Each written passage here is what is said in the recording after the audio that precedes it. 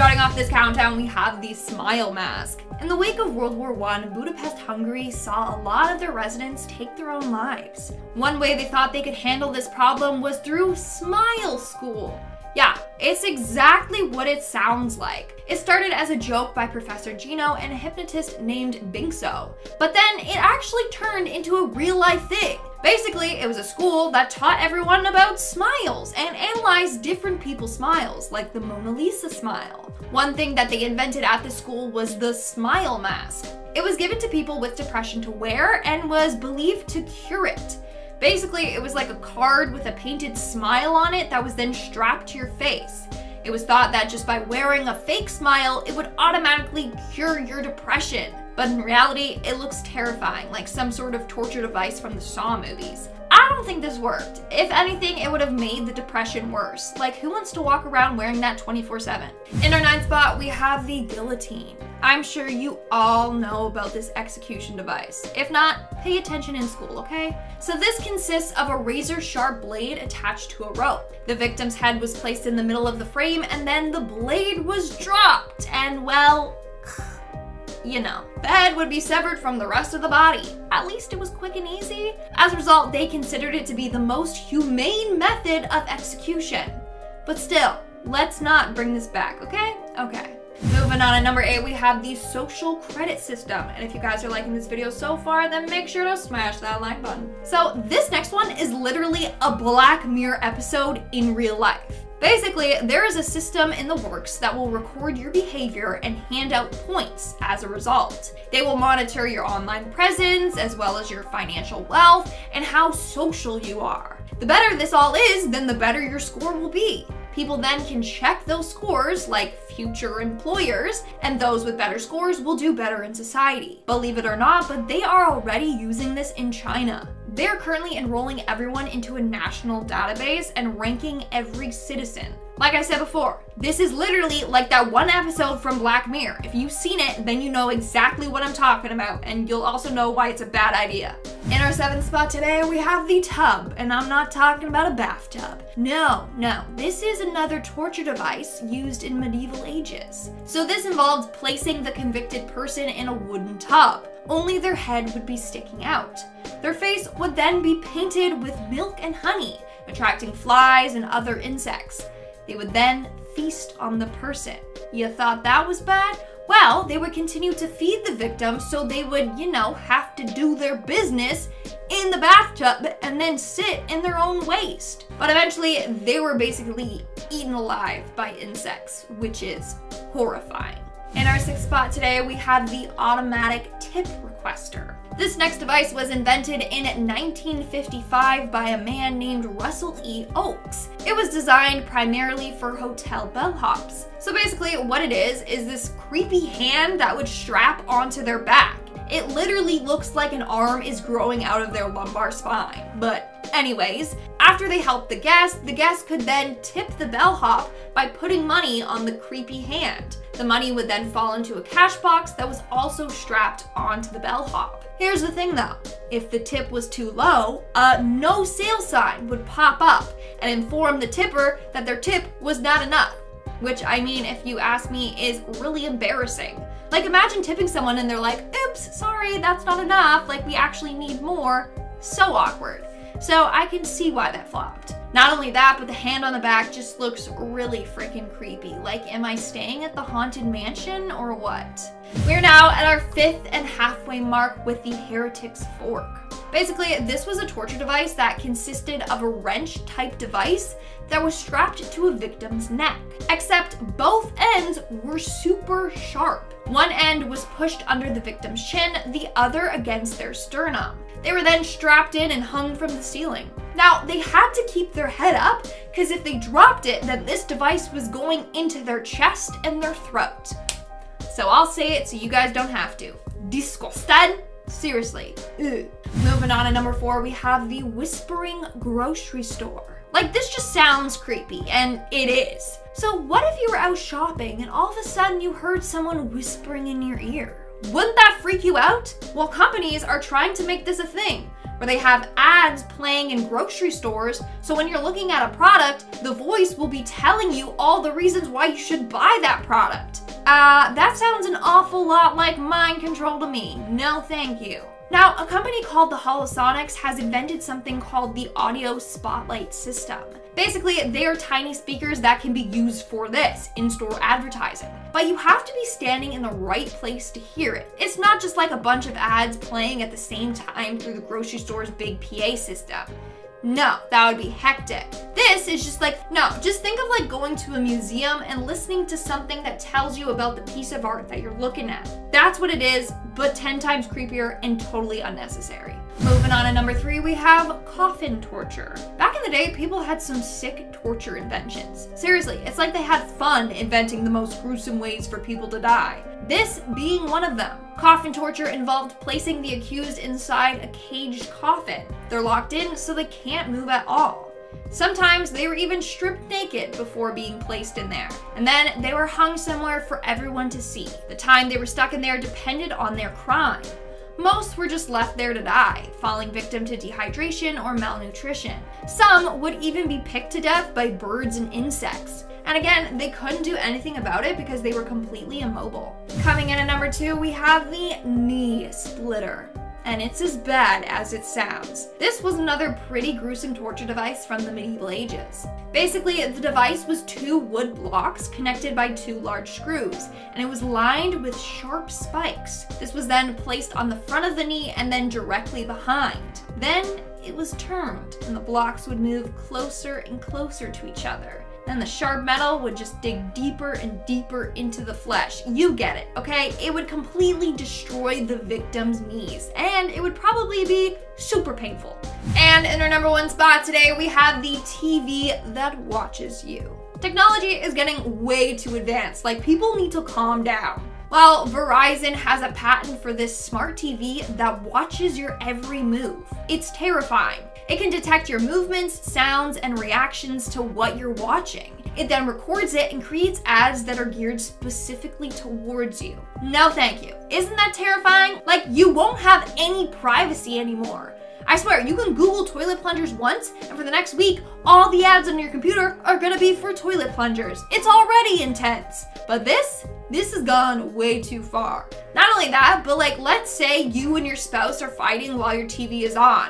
It's gonna detect this and legit start making ads for like couples counseling. I'm not making that up. It's insane. This is too far. Just stop. Just let us watch TV in peace. Starting off this countdown, we have the nose stylus. The fact that this is even a thing is insane. So the nose stylus is just as it sounds. A stylus you put on your nose to use your phone.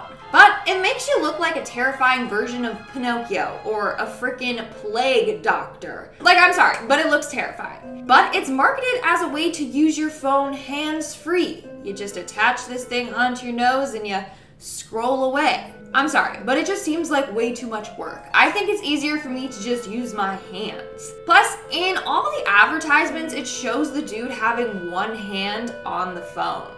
So technically, it's not hands-free.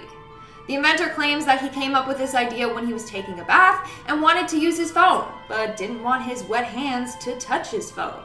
Dude, if you need to use your phone in the bath, then like, that's insane. That's a phone addiction right there. I don't know, I just find this whole thing pointless and also very creepy. Like, come on, that whole thing is nightmare fuel. If I saw someone wearing that, I'd legit think that they were a demon or something. Moving on to number 9, we have the tanning beds. Now, this one probably seems like a weird invention to have on this list, but tanning beds are so bad for us, but people still continue to use them. For a while, people thought that tanning beds were safer than tanning in the sun. Wrong. They're both equally bad. In reality, tanning beds tremendously increase your risk of developing skin cancer. It also causes premature aging, and trust me, no one wants wrinkles. So the UV radiation you're exposed to from tanning beds can promote skin cancer in 2 ways. 1, it damages the DNA in your skin cells, which can cause the skin to grow abnormally and cause benign or malignant growths to develop. Or 2, it can weaken the body's immune system, which affects the body's natural defenses against cancer cells. The most dangerous form of skin cancer is melanoma. It accounts for most of the deaths due to skin cancer each year. Hence why tanning beds are not a smart invention. Like, it slowly kills you after every use. Moving on to number 8, we have the Roman candle. This is considered one of the most brutal methods of torture in the ancient world. So first, the unlucky victim would be tied to a stake and then nailed to it. Then they were covered in flammable liquid and set on fire. Hence why they were called the Roman candle. They were literally turned into human candles. This was a slow and painful way to go. Emperor Nero was known for using this as his preferred method of execution. In fact, he would use his victims literally as torches for his garden parties. Yeah, you heard me. This dude used real-life people to light up his garden. That's just sick and incredibly twisted. In our 7th spot today, we have the 3D printed death machine. Recently, a man named Dr. Philip Nitschke announced he created a 3D printed death machine known as the Sarco, short for the sarcophagus. Basically, it's a way for people to take their own lives. Literally, I'm not making this up. Who the hell would even think of creating such a thing? Obviously this guy. Anyways, the person would willingly climb into the device and slowly it would suck out all the oxygen in there so that they would slip unconscious and then die. He said it's a way to take people's lives more peacefully. But not everyone can use this device. Apparently, people that have been deemed mentally fit and have a legit reason for wanting to die can only use it. Obviously, it's a very, very controversial invention. Moving on to number 6, we have the lead sprinkler. Back in the day, people were wilding. I swear, they had contests to see who could come up with the most disturbing and gruesome torture devices out there. Like, who the heck thinks of these things? Like this device. So the lead sprinkler was a device that was filled with typically molten lead. But in other cases, it would be filled with tar, boiling oil, or even boiling water. Basically, they just wanted some sort of liquid that would burn the victim's skin right off. So basically, the victim was tied down and then the liquid in the device was sprinkled all over them, typically on their stomach or eyes. If it was poured on the eyes, it would cause the victim to go blind. If they wanted to kill the victim, they would fill the device with molten silver. That would lead to an excruciating pain until their death. So the only sprinkler I want to remember and use is the garden sprinkler. We're now at our 5th and halfway mark with the tongue terror. And yes, it's exactly what it sounds like. It was a device used to rip off or cut off a victim's tongue. First, there was a part of the device that would open the victim's mouth nice and wide. It was called the mouth opener. Very creative name, I know. So once their mouth was forced open, the tongue terror would grab the tongue with its grippers. Once it's got a good grip, it was twisted, and this would cause it to become tighter and tighter on the victim's tongue. It took about 3 twists before the tongue would just rip off completely. Yeah, no thank you. I like my tongue the way it is.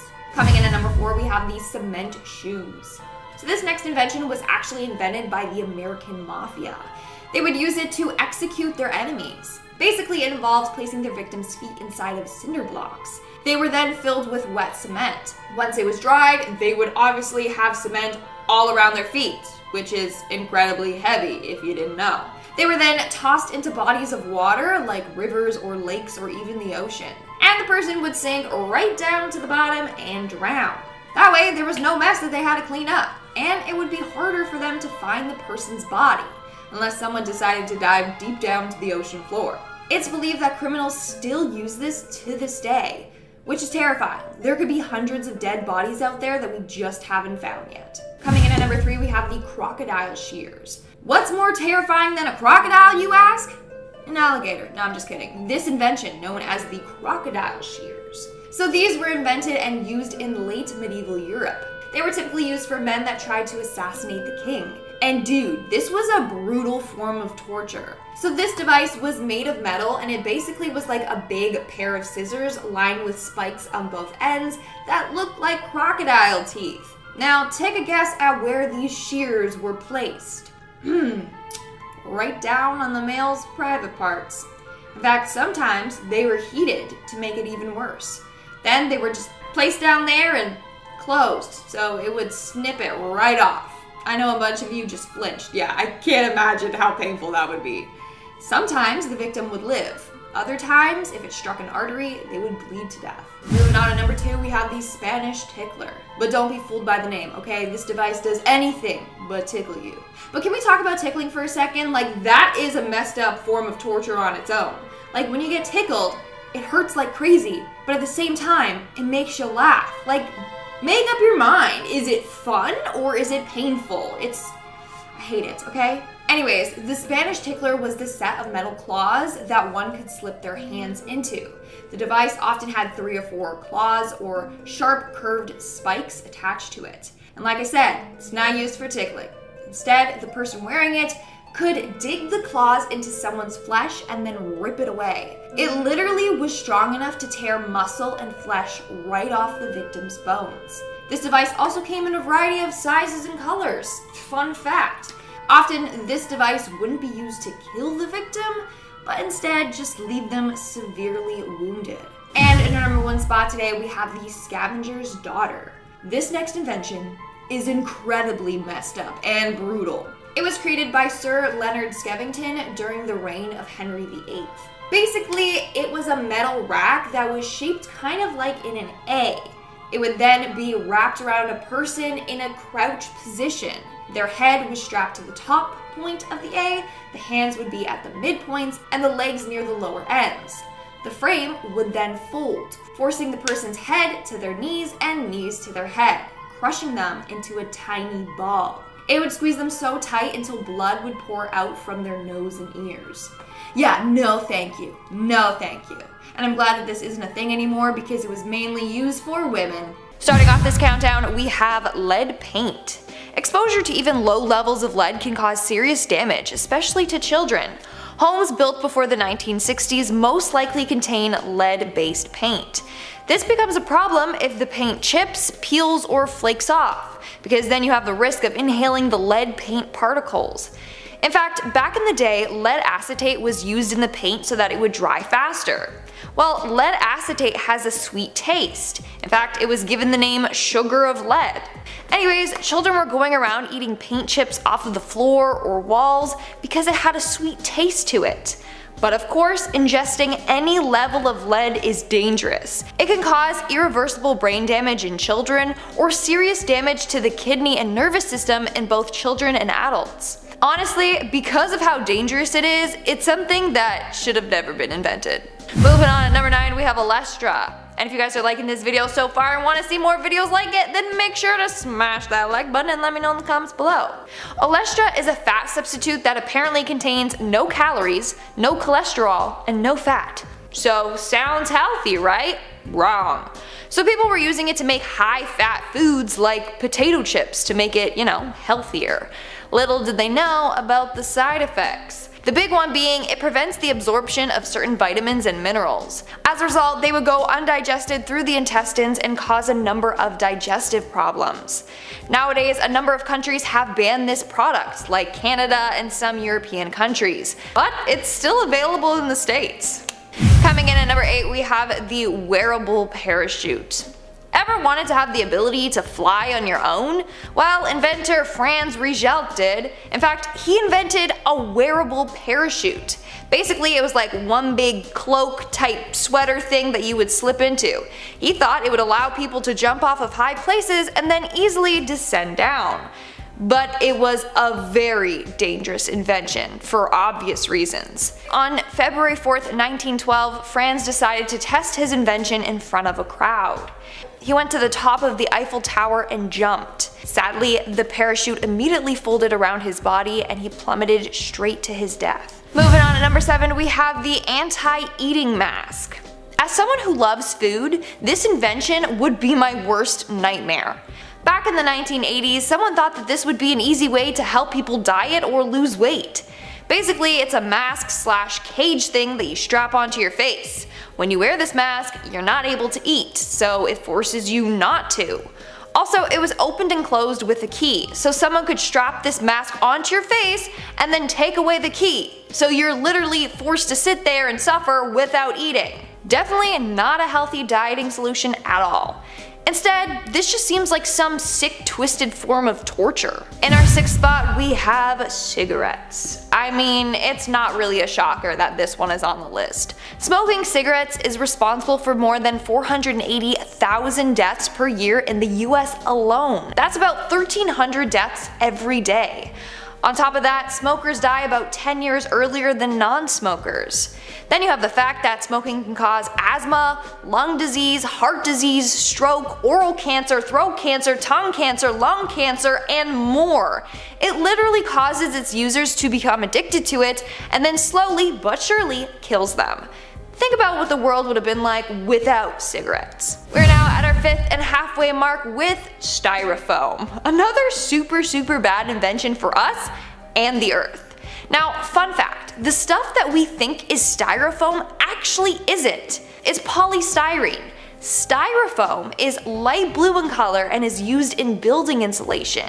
And of course, it takes years to break down. Not only that, if you try to burn it, it will release at least 50 toxic chemicals into the air. It's just another huge polluter that's killing our planet. Moving on at number 4, we have the flying car. It's a bird! It's a plane! No, it's a flying car! Ever wish you had a flying car like Ron and Harry in Harry Potter? Well, there was almost a time when this was gonna be a thing. So back in around the 1970s, a man named Henry Smolinski and his partner, Hal Blake, were trying to invent a flying car. They took the wings of an aircraft and configured it onto a car. As you can imagine, they had a quite difficult time with this. At first, they experienced a number of engine failures, and then there were problems with the plane's wings. On September 11th, 1973, Henry and Hal were taking their invention for a spin when the wings detached from the vehicle during a test flight. The car crashed down into a pickup truck and burst into flames. Both inventors lost their lives. So as cool as a flying car sounds, maybe let's not invent it, okay? Sure, it would free up road space, but like imagine getting into a car accident mid-air. It'd be super messy and dangerous. Moving on at number 3, we have the radium products. Before we knew how dangerous radium was for us, doctors and companies were using it in a number of products. It was being put in water, toothpaste, makeup, etc. It was thought to be this magical substance that would make you healthier and more attractive. Little did they know, it could kill you. There was this one man whose name was Eben Byers. He was taking this radium powder which he believed would increase his sex drive. In the end, his lower jaw fell off because he was using this so much. Like what? That's terrifying. Moving on to number 2, we have the car dog sack. Now, I can't believe that someone genuinely thought that this next invention was a good idea. Basically, back in the 1930s, someone was like, who wants to ride with their dog in the car with them? No, let's put them on the outside of the car. Someone invented a dog sack that hooks onto the dog and then onto the outside of a car. Then you literally just drive along with your dog just outside of the car, flapping in the wind. Hello, this is wrong for a number of reasons. One, that is super unsafe for your poor little dog. Imagine taking a sharp turn and then the dog just like is swinging side to side. Number 2, what if you get into a car crash? Sorry, but doggy would be the first to go.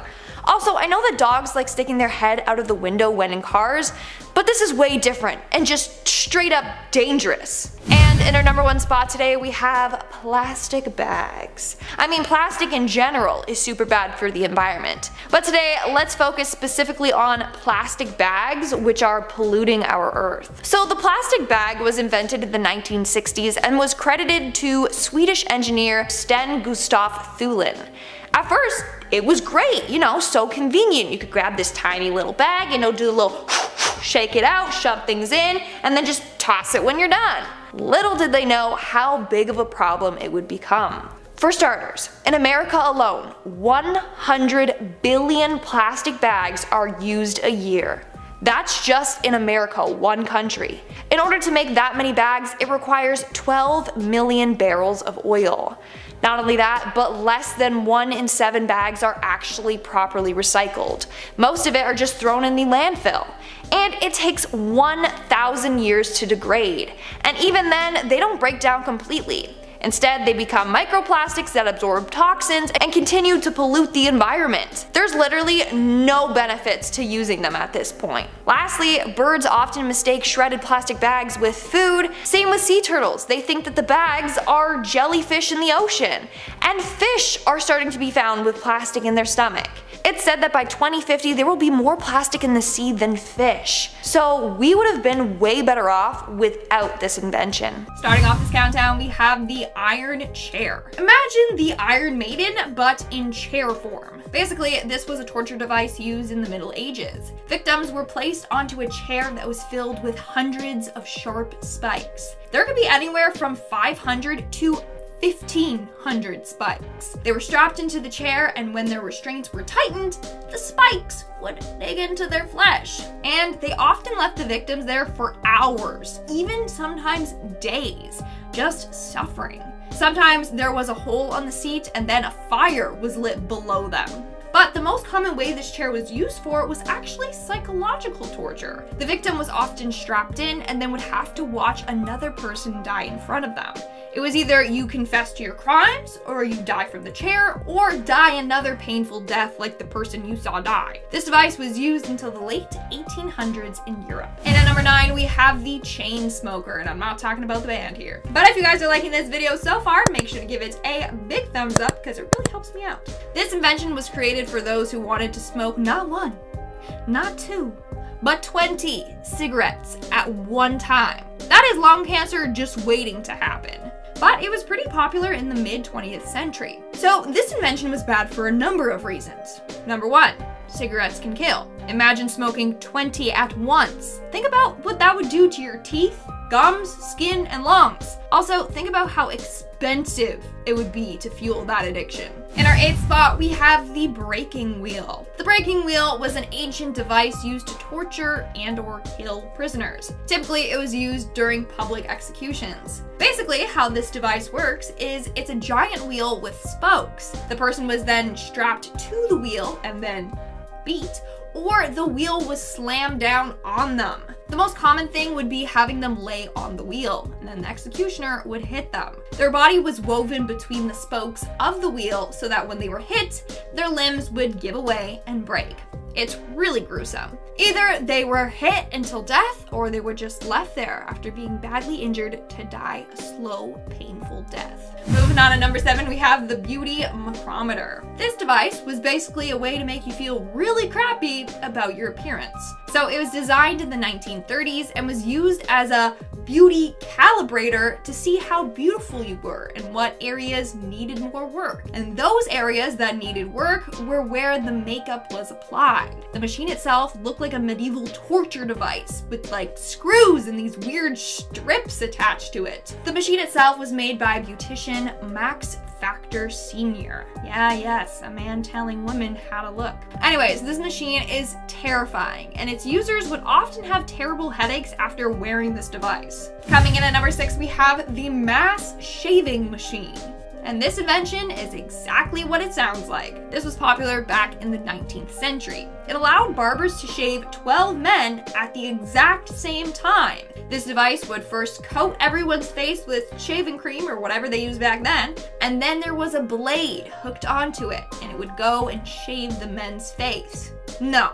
Just no. Everyone has different face shapes. That blade could come down and slice your face or something. I'm just glad it isn't around today. I know everyone wants efficiency, but this invention could go wrong for a number of reasons.